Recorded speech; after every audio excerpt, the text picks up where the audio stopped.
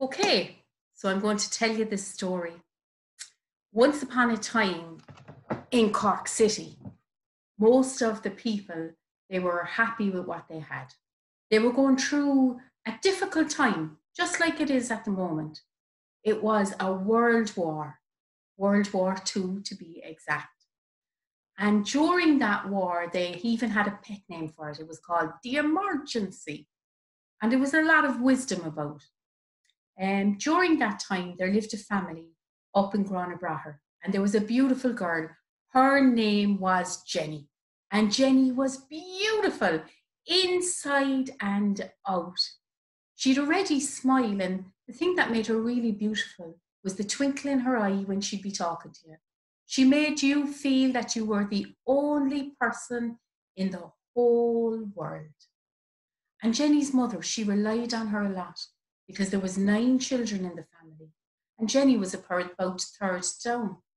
It came to the time when her sister was to be married, and Jenny was sent into the centre of Cork City to pick up some bits and bobs that her mother needed for the wedding. And all of the women in the cold quay, all of the traders with their black shawls, they were like, Jenny Murphy, come over here. You're good, handsome Jenny Murphy. Let me sell something to you. And then for the rest of the day, the trade will come tumbling in. Everybody has a little thing that they'd rather not the world know about. And Jenny's was that she really liked beautiful jewellery. She took to walking into town by going down Patrick Street past T.L. Egan's shop. And in the window was a beautiful little bauble. It was a black opal. Oh, it sparkled and shined.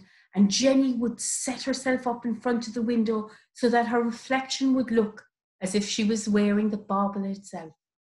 Well, all the people inside in that jewellery shop, when they'd be looking out, they would think to themselves, how beautiful it looks around her young neck. Wouldn't it be great now if we could sell it to her?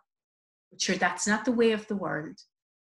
One day, Jenny was passing the window and she looked in. There was the black opal gone. Oh no! She had a lovely pleasure in looking at that every day, and now it wasn't there to be looked at anymore. The old people of Cork, they would cross their arms and they would say, that's covetousness, girl. You have to be very careful of covetousness. It gets hold of you. Jenny walked down Patrick Street, and as she came to Dawn Square, turning right into the cold quay itself, there was a woman there with a shawl around her, a woman that she had never known before. Hello, Lanav, and how are you today? Come here, my pretty.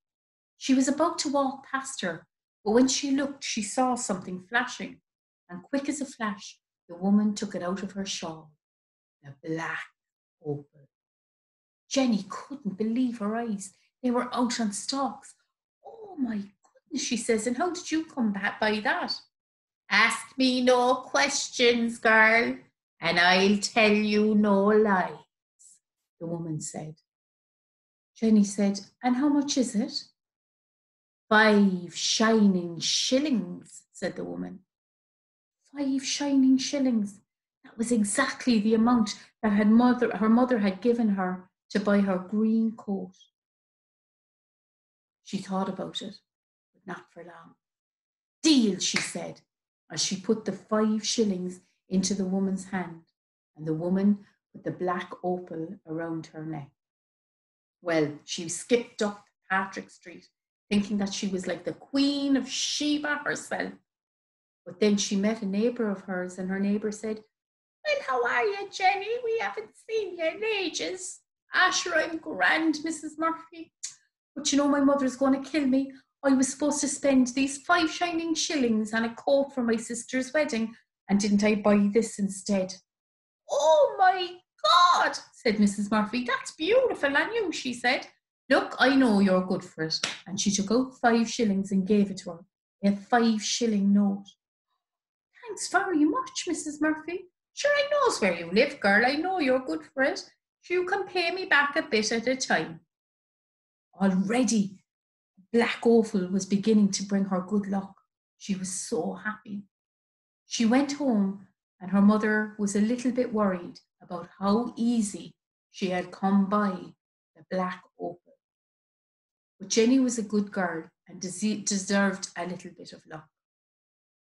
Over time, however, her mother saw that Jenny's face was getting pinched. There was a boy that she liked. His name was Jimmy.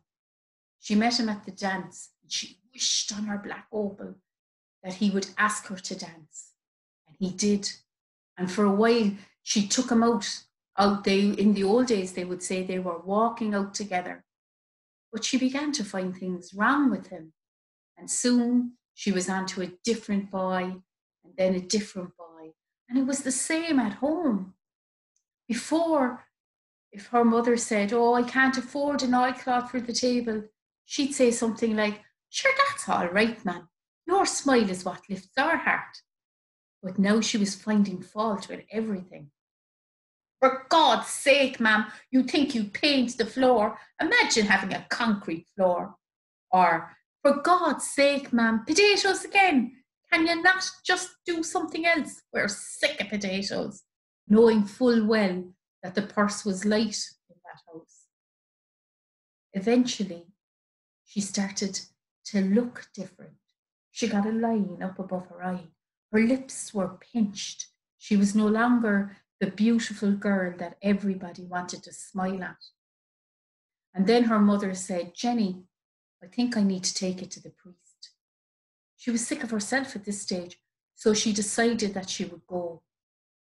On the morning that they decided to go, there was a thick mist curling up from the River Lee. She turned right and walked into the thickening mist.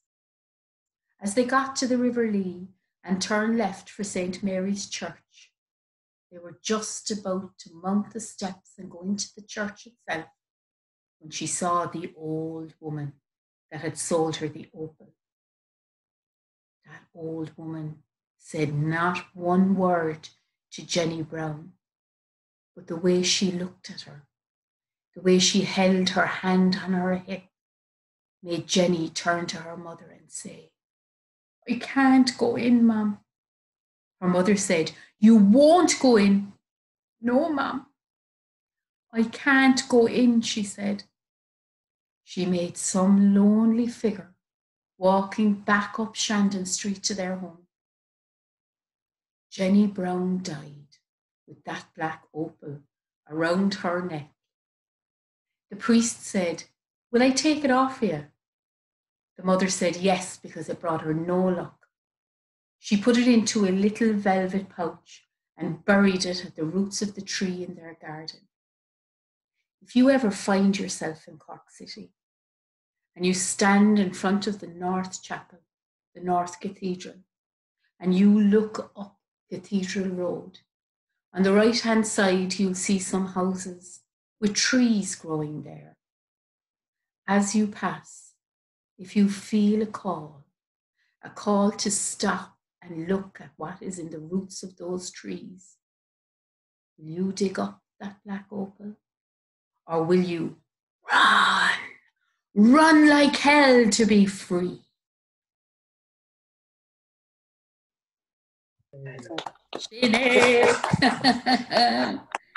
So that one was for Liz. She requested that story. So I'm going to, so anybody who wants to be on the official one, we're at the end of our duties, but I just don't want to leave. And I've seen that Alwyn has come in, and I think it's a brilliant story. And I'd love a story from Gail. And there's a few more people that might like to tell a story as well. So for those of you that want to hang on, you're very welcome. An amazing day, Maria. Oh, Maria, sorry, I have to go. Thank you so much. Amazing. Thank you, Liz. Thank you. Oh my God, you're an Amazon. You backed me all the way, and I appreciate it so much. Thanks so much. You know. Thanks, Maria. So, go with joy, and I'll catch up with you tonight, Liz. You know. Now I'm going to mute everybody, and I'm going to carry on with Alwyn. So muting, mute. And mute Alwyn.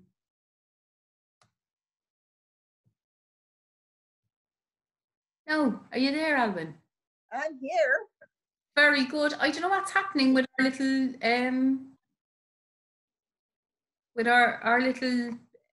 camera. It's no longer going to the speaker. I can see you and I can see